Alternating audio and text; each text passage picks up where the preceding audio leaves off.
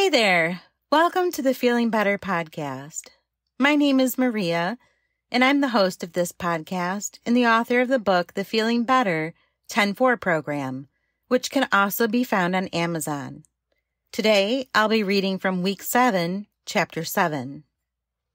Week 7, Battle Plan, The Enemy's Playbook.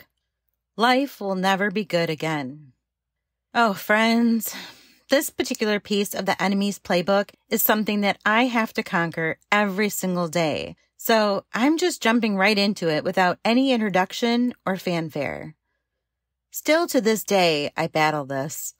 I'm working on it and it's getting a lot better, but it still creeps up on me now and then. I figured if I struggle with it, then I'm sure some of you do as well. Maybe it's because I'm no spring chicken. I don't have decades of my life ahead of me to have a fresh start and redo things from scratch. In less than 20 years, I'll be legal retirement age. Yeah, that freaks me out. And it also saddens me a little. I see people taking spring break vacations and buying summer cottages and taking their boats out of storage, and I'm over here like, wow, I just gambled away everything we own, and I'm not even sure how I'm going to pay our propane bill. The devil is constantly telling me and showing me that other people have more than I do. He's trying to convince me that my life really sucks now compared to theirs, and that I mess things up so badly, I'm going to be poor and embarrassed and ashamed of my failures for a long time. Maybe even for the rest of my life. The enemy has told me over and over that people are going to laugh or be utterly confused by my lifestyle because I've become the bottom of the barrel. I legit just thought to myself only a few weeks ago, well, Maria, you're barely one step above homeless. What would your Facebook friends say if they all knew? And then I thought, well, they're going to know eventually. Look at how we're going to have to live in austerity mode for the next few years. It's going to be obvious. Oh, the devil is so good. He had me believing those lies more than any of them. As I mentioned, we were never rich, but we were comfortable. We lived a pretty low-key, humble existence. But one of the things we had planned last year was to buy me a new car. See, I do most of the driving. My husband has a huge older SUV that we use as a workhorse. It's got a lot of miles on it, but the engine and chassis are both solid. But with a Hemi, it's a gas guzzler, and it's not easy for me to drive.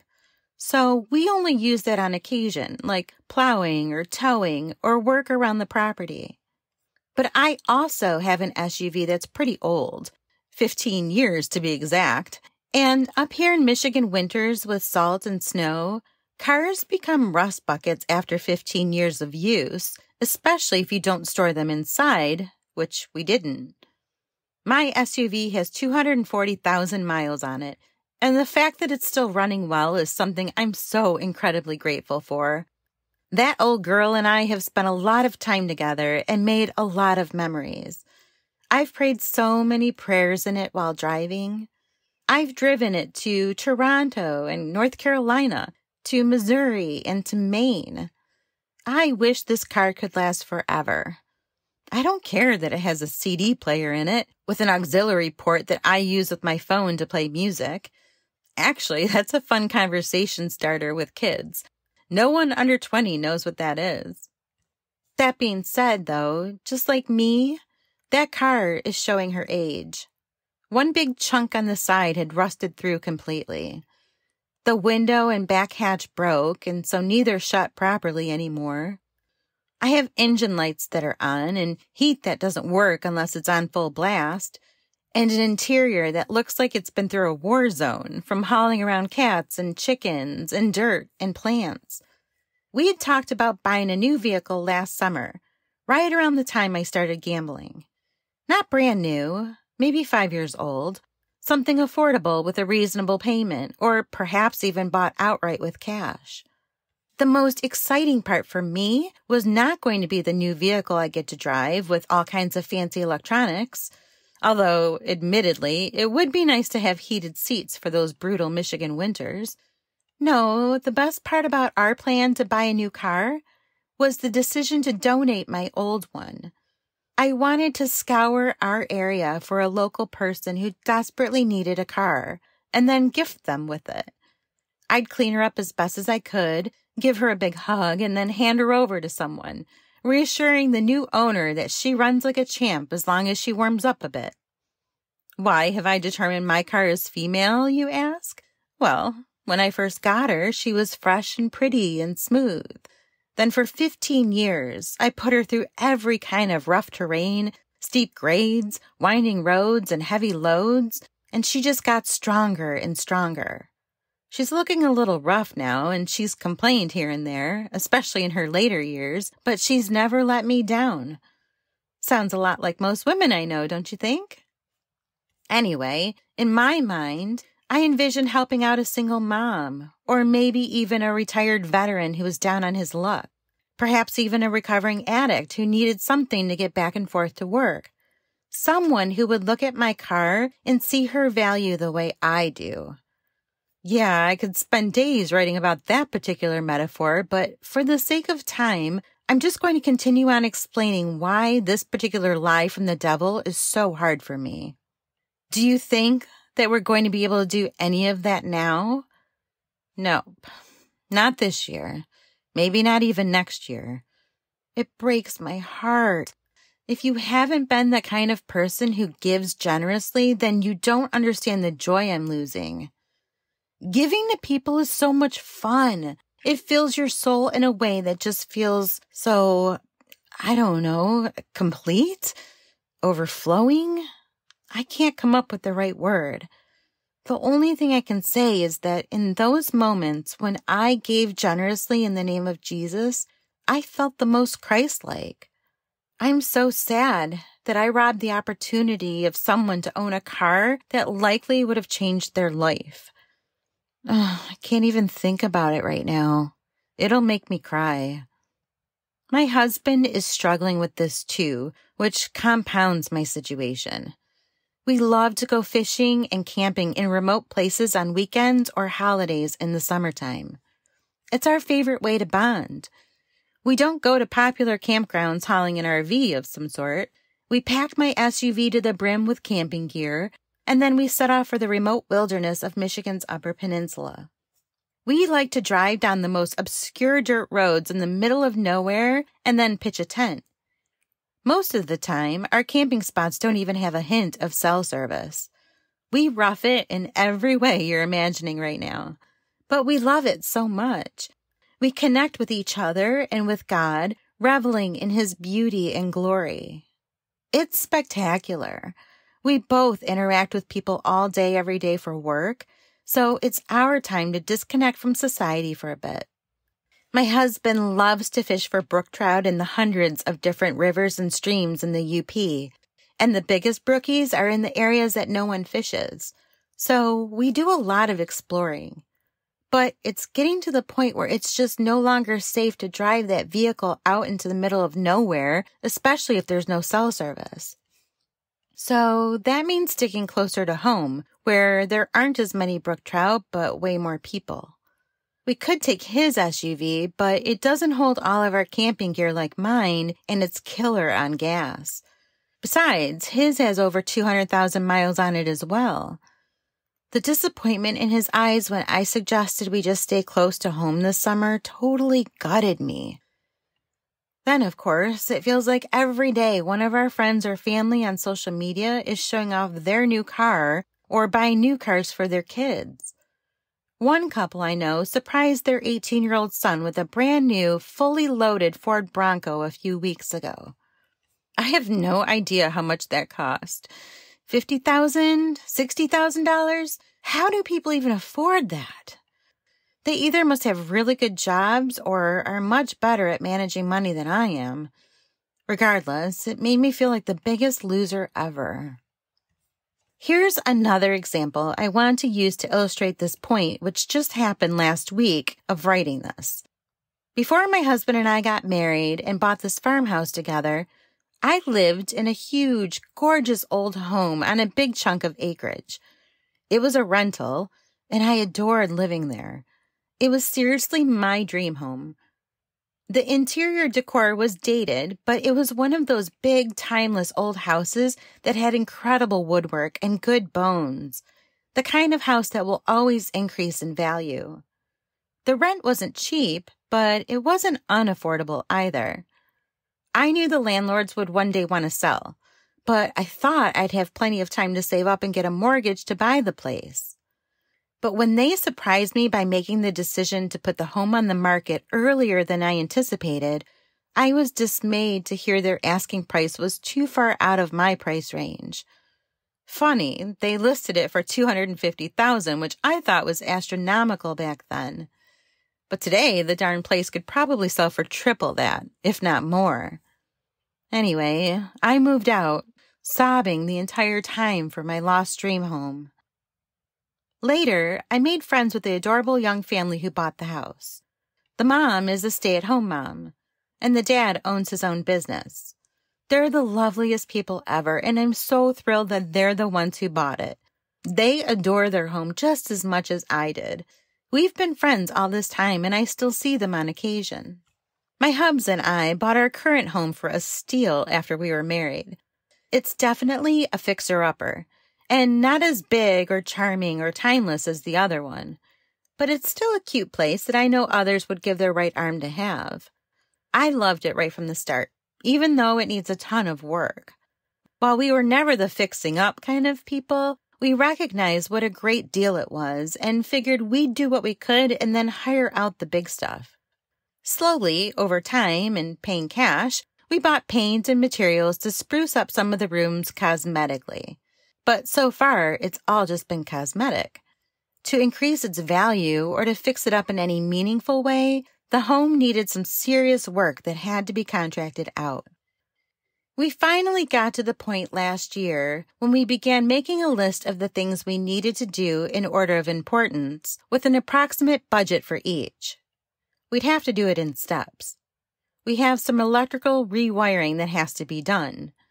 The hardwood pine floors are scratched and stained and need to be refinished. The bathroom is outdated with a decades-old tub and it needs to be completely remodeled. But the kitchen was my number one priority. We had an old, outdated electric stove with coil burners that only half lit, with an oven that's off about 10 degrees. The cabinetry was cheap and shoddy and needed to be replaced. The kitchen floor was ugly and fake-looking with laminate wood that had been installed badly and kept pulling apart. There was a lot of wasted space that could be reconfigured. My husband is not your handy-around-the-house kind of husband. He can fix or repair basic things, but that's about as far as it goes. So we began hashing out a contractor budget and ideas for the kitchen that wouldn't break the bank.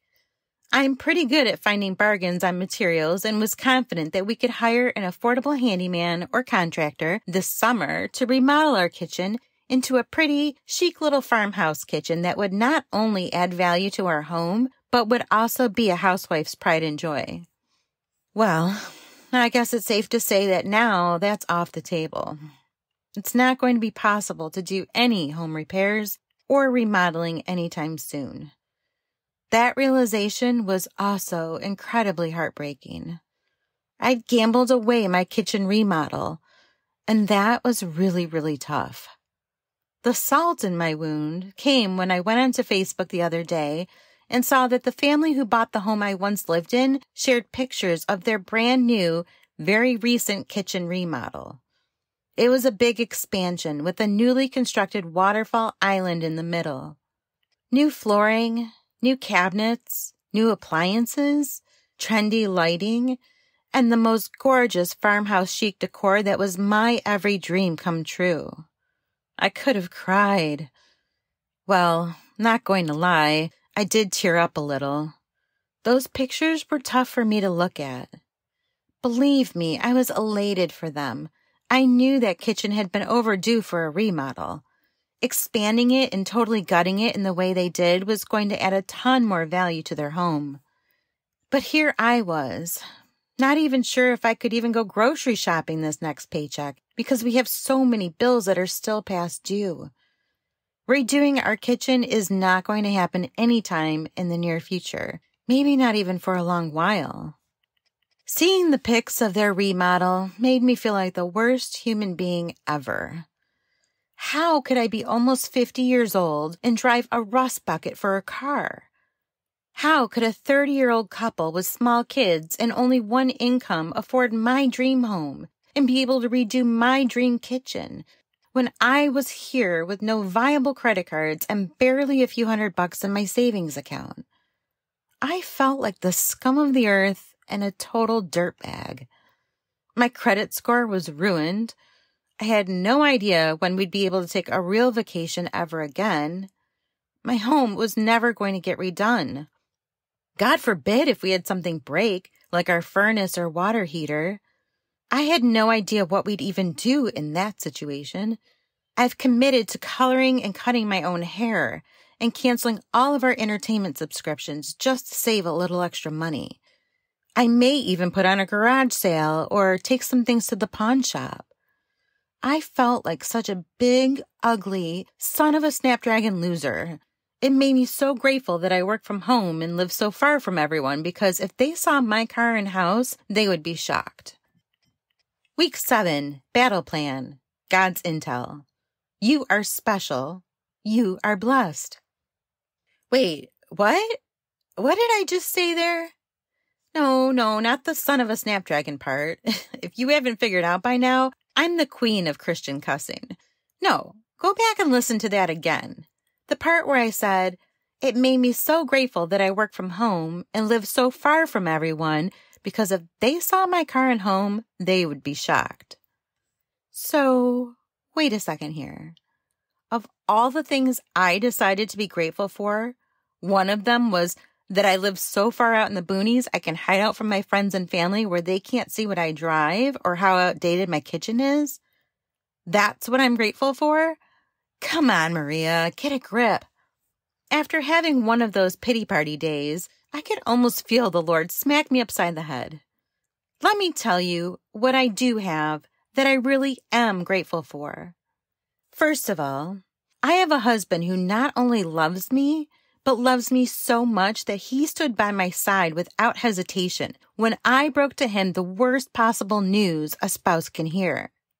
He adores me unconditionally, despite all my sins and failures. That's a rare treasure all by itself. Just last night, he came up to me and gave me a big hug, telling me to never ever forget how strong our love is and how crazy we are about each other. That meant the world to me, wrapped up in his arms and knowing he'll always stand by my side. But do you know what else I have? A cool old farmhouse on acreage in the country that probably millions who live in big cities would give anything to have, with my own chickens and gardens. I mean, just having our own eggs probably brings a gleam of envy to anyone who relies on store-bought eggs right now. Am I right? Hey, guess what else I have? A job where I work from home. I can sleep in until 8 a.m., have a leisurely cup of coffee, work in my slippers with a cat on my lap, and have zero commute. Oh, and guess what else? It's a job where I earn a paycheck. I'm not saying any of that to brag. What I am saying is this. The fastest way to kill something special is to compare it to something else. Those aren't my words. I borrowed them from Pastor Craig Rochelle. I hope he doesn't mind me referencing them here. You know what else he says? Where comparison begins, contentment ends. Thank you again, Pastor Craig, for those pearls of wisdom. Man, is he right? The second I start comparing myself to other people or looking at what others have, it kills my gratitude. And gratitude is what keeps me going every day. It's what keeps me connected to God and living out His purpose with eagerness and joy. The very moment I begin to think I have less than anyone else or everyone else, I feel defeated. And when I feel defeated, I begin thinking there's something wrong with me. Then depression and anxiety set in, And then I'm right back to the beginning again, right where Satan wants me. Sad, depressed, defeated, unworthy. That's the enemy's game. I've said it a dozen times by now. He wants to defeat us. He wants to pull us down. He will use whatever way works, and in most humans, certainly most Americans, comparison to others almost always works. Comparing yourself to others feeds that dark wolf. God really helped me to understand this. He allowed me to immediately see that gratitude shifts my world from disappointment to peace. Paul explains this mindset in Philippians. Many people, myself included, love to quote Philippians 4:13. I can do all things through Christ who strengthens me. But I think the context before that is even more powerful. Verses 11 and 12 say, Not that I was ever in need, for I have learned how to be content with whatever I have. I know how to live on almost nothing or with everything. I have learned the secret of living in every situation, whether it is with a full stomach or empty, with plenty or little. That changed my perspective almost instantly. It's not all Paul has to say about contentment. He also says, Yet true godliness with contentment is itself great wealth. After all, we brought nothing with us when we came into the world, and we can't take anything with us when we leave it. Isn't that the truth? All the billionaires and multimillionaires in the world go out the same way I'm going to, taking nothing with us. Elon Musk will die with the same amount of money and possessions in hand that I do. Kim Kardashian will die taking the same amount of money and possessions with her that I do. That's right. Nothing. We go into this world with nothing, and we leave this world with nothing. God's got his treasure waiting for us in heaven, ready to hand over when it's time. Every time we do a good deed or help someone out or love on other people, we continue to add to that bank of treasure. God's heavenly jackpot continues to grow and grow, with no chance of another person getting it instead of you. It's not going to reset. It's yours, ready to pay out at precisely the right moment. You just have to keep playing the game of life, my friend. So now, with that understanding, if anyone at all in my future says anything negative about the way my car looks or the state of our home and its lack of repairs, I'm going to say something like this. Hey, I know you couldn't know this, but I went through something super traumatic this year. And the result of that was that God did some incredible work in me. And now I'm on a mission for him, working for his kingdom. Instead of spending money on material things, I'm storing up my treasures in heaven. It's cool. Don't feel bad for me. I'm beyond honored that God chose me, of all people, to do this very special purpose, and I'm excited to rock it. Jesus spent his ministry on foot without a home, or extra clothes, or even a pillow. So I'm good with my trusty old rust bucket. I've got bigger things on my plate than an expensive car note. Boom. Mic drop. Of course, you could also take that opportunity to ask if they know Jesus, because maybe they'd like to hear more. Just saying. You don't want to be snarky with someone when you have the opportunity to share with them the secrets to eternal life and to their own special eternal jackpot. Have grace with them. Don't forget the fact that because of your endurance of trials, you persevered. And through your perseverance, you became complete, lacking nothing. Remember that? So while they might lack nothing in the material possessions, or the fancy vacations department, or the kitchen remodels, you lack nothing in the spiritual God-honoring department. Guess which one matters more to God? Maybe, if they're lucky, they'll have a chance to endure some trials of their own, so that they can persevere and become complete in God too. You, my friend, are special. You are blessed. God loves you so much that he sent his son to die for you, so that your sins may be forgiven, so that you would have eternal life, so that you would have a special purpose. Count your blessings, literally. Remember, the fastest way to kill something special is to compare it to something else. Say that over and over. Don't kill your specialness by comparing it to others and what they have. You know what I did after that revelation? I deleted my Facebook. I also deleted or unfollowed most everyone on Instagram. I now just use it as my own personal photo album, and I look at reels from total strangers who post inspirational or faith-based content. Social media had become the arena where I compared my own everyday struggle to everyone else's highlight reel, as Pastor Craig likes to phrase it. I knew that the people I cared most about would still find me via text or email or, gasp, even an actual phone call. But those who didn't understand or who had something to say could just kiss my caboose. I'm done with the comparisons. Bye-bye, social media. I'm going to be so much better for it.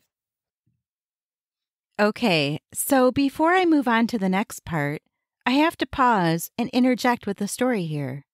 First of all, how do I sound? Do I sound crisper? Clearer? More professional? Check it out. So, about a week ago, I'd reached out to some dear friends of ours who knew a little something about podcasting. I say that with a wink because their podcast is wildly popular and super successful, one of the top in their genre. I broke down and told them a brief overview of my gambling addiction. Now, my hubby and I have told a small circle of friends, but it's not something we've made known outside of a select few. But this couple we trust with our lives. They have good hearts. So I knew they wouldn't judge me. I gave them the lowdown, assured them I was okay, that we were okay, despite what I'd done to our finances. And then I asked for some advice on how to edit my recordings so that I have less pops and hisses and background fuzziness and breathiness. Remember, I've just been speaking into my older iPhone while sitting in my pantry for some soundproofing. I literally balanced my laptop on a stack of rice while precariously perching my iPhone on a shelf propped up by some canisters of sugar. And even though some have assured me the sound was fine, I didn't want to turn people off if it didn't sound that great. Anyway, the husband of this couple, we'll call him T, came back with a heartfelt apology and told me that he was sorry.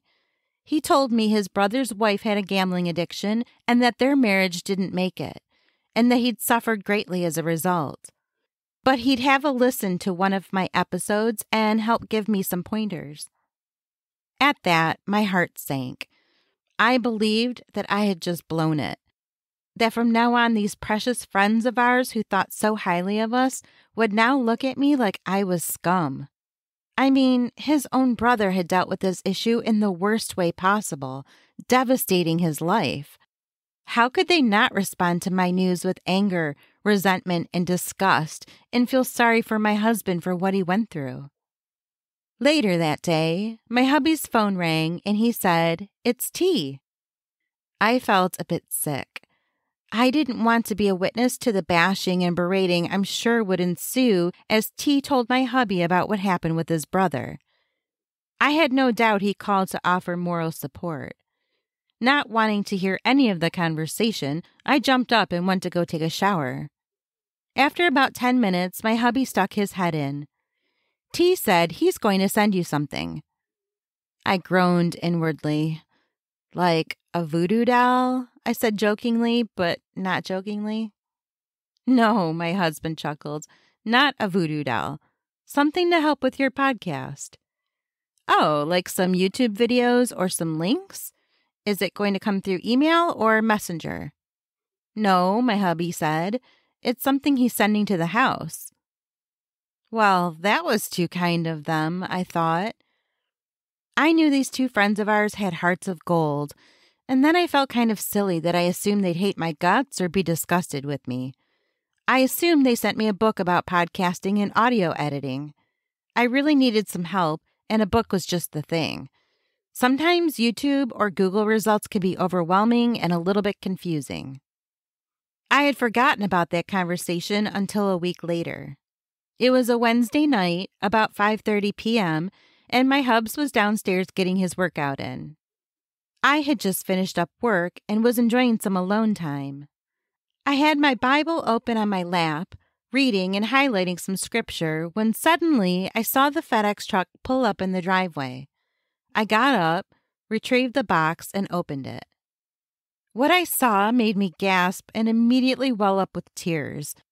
Inside the box was a full podcasting setup, a top-of-the-line studio-quality microphone and headphones, and they also sent a pop filter and noise isolation shield. Stuff that I didn't know anything about, but was super cool. When I realized what I was looking at, I just burst into tears. Happy tears for once, though. Man, I was so thankful. I couldn't believe it. While I do my best to see the positive in my situation and feel joy in all things, the moments of serendipitous excitement and delight are almost non-existent these days. I'd been having a rough week with a bit of a downcast spirit, mostly due to the winter weather that just won't go away. And this was exactly what I needed to bolster my mood. When I'd been reading my Bible before FedEx showed up, I had been doing a Bible study that pointed me to Zephaniah 3:17. The Lord your God is with you, the mighty warrior who saves. He will take great delight in you. In his love he will no longer rebuke you, but will rejoice over you with singing. I don't have time to relay the conversation that took place afterward with T when I got on the phone to thank him and as he gave me instructions on how to set it up and use it, but I hope I conveyed to him just how special that was and how much it meant to me. There was zero judgment on their end. I told them that their gift was the epitome of mercy and grace, and that I was so humbled that they blessed me in that way. I know that this couple gets it. When I talked earlier about how much fun it is to bless people and to give to others, this is what I'm talking about. I was weepy for about 2 hours as I recorded a couple of tests, grinning through watery eyes as I tried out my new equipment. There isn't a single human being on the planet who is more excited or more grateful to receive such a gift. I told them that I'm so looking forward to using it and to also paying it forward someday when I'm in the right financial position. Isn't that amazing? So not only am I a legit podcaster now, but through the very generous hearts of our friends, I was reminded that I am not a loser and that there is grace and forgiveness that surrounds us. There is also blessing. The most surprising thing to come out of this whole incident is that I had forgotten what it felt like to be excited about something. It's been such a long time since I felt that way. Week 7. Battle Plan. Weaponry. Your Gratitude Journal. Don't groan over this one. Men, I'm talking to you. The gals are already hunting down colored pens and stencils and stickers to put on their adorable new journal, found discounted at Hobby Lobby, I'm sure. I know it sounds cliche, like some kind of Beth Moore thing that women's groups partake in. It's not. It's so much more than that. Don't even call it a gratitude journal. Call it my feeding plan for the light wolf. Take out your phone or open up a Word doc or find a notebook and begin writing. I want you to list every single thing you're grateful for. It doesn't matter how small it is or what anyone else might think. I'm grateful for my husband's farts because it only means he ate something with dairy, not that he's got some kind of stomach cancer. My vehicle might be a falling apart rust bucket, but Lord, I am so incredibly grateful it still runs. I'm grateful that the days are getting longer and that spring is almost here. I'm grateful that I have incredibly tasty and nourishing grass-fed beef in my freezer that I got as a deal last fall from a local farm down the road. I'm grateful that I'm a mild hoarder because I don't have to buy much and spend money that I don't have on things like paper products or toiletries. I'm grateful my new cat has bonded with me in a special way that always makes me smile. I'm grateful that God chose me for this special life with this special mission, and that I will be impacting others in a positive way. Your turn. Make a list. What are you thankful for? What in your life, no matter how small, feels like a blessing? What overflows your heart and makes you smile in gratitude? Write it all down. Make it easily accessible so that you can keep adding to it like a grocery list. Then, pull it out each morning and read it. The more you read it, the more it will impact you in a way that I think will surprise the stuffing out of you. Can I challenge you to read your gratitude journal every morning? If you're feeling creative, write something out in a detailed way every day, or whenever you think of it. Tell it like a story, like you're praying to God on paper. When I started keeping this, I would tape it to the edge of my computer monitor and glance up at it a zillion times a day while I worked. Each time I looked up, a new word or phrase would pop out at me, reminding me constantly of how blessed I really was. It was as if every time I read something off that list, I was also praying it in thanks to God. And of course, you're feeding the light wolf.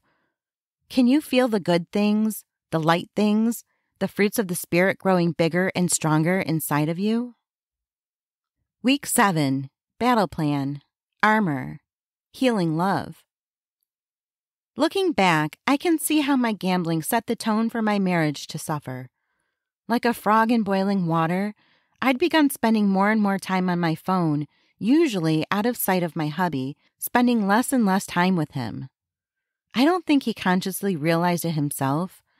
As easygoing as he is, he just let me have my me time and gave me the space as I needed it. Yet, pushing him away drove him to find his own entertainment without me. He began spending more and more time on YouTube and TikTok, and even though I'm pretty confident the media he was interacting with was innocent, I don't know that for certain. He is human, and humans do dumb things, don't we? I felt awful at the mere thought that I might have nudged my hubby into a sin trap of his own. I cringed to think back on how I treated my husband while I was in the throes of my gambling addiction. It wasn't that I was mean or even irritable with him. I purposely did my best to put on a happy, normal face, no matter how I might have been feeling inside. Even if I had the worst night of losses, I would plaster on a smile that was so convincing I should have won an Oscar for my performance. He knows now what I went through, and I know it hurt him deeply that I hadn't been honest and forthright with him. But he never did know the full extent of my anguish and anxiety. I'm sure many of you can relate to this, whether it's with a significant other, or a friend, or a boss.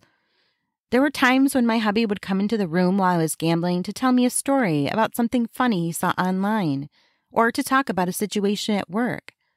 I'd dutifully put my phone down and listen, but the entire time he talked, I kept thinking about how I was going to miss out on the jackpot. Someone else was going to get it, and I'd have wasted all that money I'd been gambling for the last hour trying to land the jackpot myself. I barely listened to what he was saying. I nodded, probably saying something mundane and generic like, "Yep," or "Really?" But in my head, I was just thinking to myself, "Go already. Leave me alone and let me finish my game." Yeah, friends, that guts me to think about. I adore my husband. He's funny and smart and affectionate. There were also other times when I just didn't bother engaging with him because I didn't feel like it. Or I didn't cook anything for dinner, claiming that I wasn't feeling well so I could go lie down and gamble. I honestly think he believed it was some kind of seasonal affective disorder, a bit of lethargy and depression setting in as winter arrived. Regardless, I look back and chastise myself regarding the way I treated him. I didn't love him the best that I could. I often went several hours or even days without texting or messaging or calling friends back. I even stopped paying extra attention to the cats. No wonder I felt like an island, all alone and desperate. The best, most perfect thing you can do in this world is love other people. It's the second command that Jesus gives us after loving God. After I quit gambling, I began to see how easily Satan stole that from my world along with everything else. The ability to love on others was completely removed from my psyche. I simply didn't have the mental capacity or energy to do it. It's like Gambling sucked all the life out of me, leaving nothing but a zombie shell of a human being behind. Not only was that a little frightening, but it also made me regretfully sad. And it made me want to throat punch Lucifer into next year. Now that I was in the part of my recovery plan where I felt relatively calm, stable, and on the road to healing, I knew it was time I took off these self-centered blinders and focused on someone other than myself. More specifically, the man I hurt. So this week, if you can look back on your past gambling habits and see that maybe you didn't love someone as much or as big or as intentionally as you could have, let's start making up for it. Think about your spouse, your friends, your family members, your coworkers, or even your boss or your neighbor.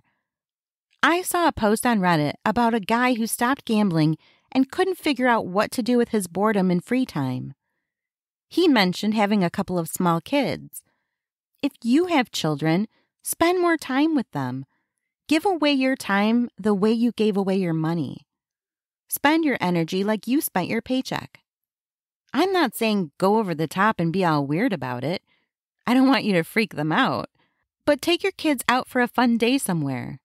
Surprise your wife on a date and make sure your phone stays off. Give her all your attention. If you're a woman, give your hubby a back rub or bake him something yummy and sit down with him to talk about his day. Then listen. Really listen to what they want to tell you. My guess is they're starved for your attention and will feel an incredible amount of joy and reassurance when you give it to them in full. Here's the deal, folks. You can get the money back. Believe me, plenty of people find ways to earn and make up for what they lost. But one thing you can't get back after you spent it is time. Week 7, Recap. Let's review and recap the 4 battle plans we're focusing on this 7th week. Battle Plan, the enemy's playbook. Life will never be good again. Your enemy wants you to believe that you will forever live in poverty and need, and have you convinced that you're so far beneath or behind everyone else. You may even find yourself looking at social media, seeing everyone doing and having and experiencing things that you won't get to because of your gambling addiction. You'll be convinced that your life pales in comparison to everyone else's. Don't fall for it, friends. Comparison is the biggest killer of gratitude. Battle Plan, God's Intel. You are special. You are blessed. Remember that God doesn't look at us the way mankind or society looks at us. The things He cares about or considers important are not the things that other people think are important. You have to stop comparing yourself to everyone else and your life to everyone else's. Money doesn't buy happiness, remember? Neither do new cars, home remodels, or expensive vacations. True story. I know a couple who worked so hard their entire lives just so that they could retire and finally enjoy life. Once they did, they sold their home, moved onto some acreage near us, and built their dream retirement home. Less than a year later, the wife died from colon cancer, which they didn't even know she had. Love and memories are far more valuable than homes, possessions, and material things. Worry about making those more than making money. Battle Plan, Weaponry, a Gratitude Journal. You can read all the books or listen to all the podcasts in the world about feeling gratitude and the power of positivity. But no one can tell the story of your gratitude and thankfulness better than you can. I used to have a boss who believed in the power of positive thinking, and he always used to say, life is like a donut.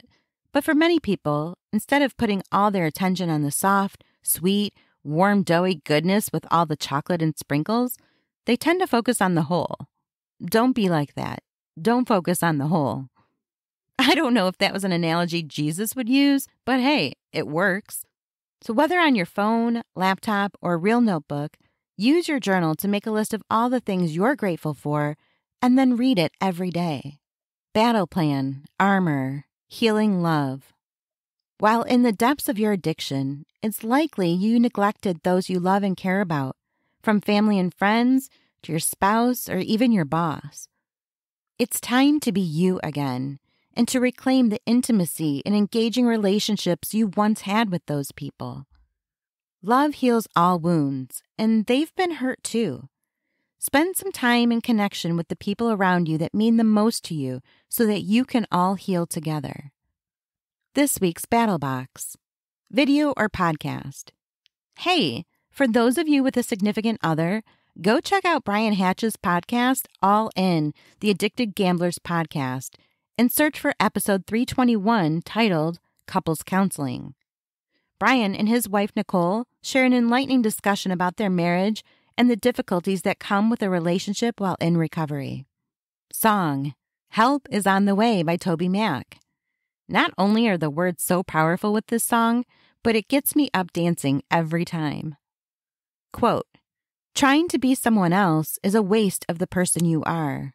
Marilyn Monroe. Bible verse: Jesus said, "Beware, guard against every kind of greed. Life is not measured by how much you own." Luke 12:15. Quick tip: increase your brain power by making an effort to eat more healthy fats. Try eating more eggs, avocados, fish, and olives. This would be a perfect week to make fish tacos with guacamole and sprinkle a few black olives on top. Your brain will thank you. Prayer. Father in heaven, I'm so sorry that I've been looking at this life you gave me and comparing it to others. I know that's a silly, shallow thing to do.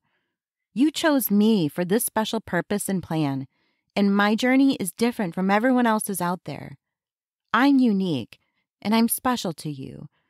I want to be someone who appreciates the blessings I have and feels excitement regarding the opportunities I know await me. Fortify me with your steadfast spirit, Lord. You are my rock, my strength. Your love knows no bounds, and your promises are eternal. Remind me daily, Father, that what matters to you is not the accumulation of material things or how nice of a car I drive or what kind of vacation I take. I have an inheritance waiting for me that's eternal, and therefore more valuable than the most expensive man-made thing here on this earth. Don't let me forget that, Lord. Thank you for your blessings. In Christ's name, amen. Like holy water, like salt on a bird, rain in a drought, it's all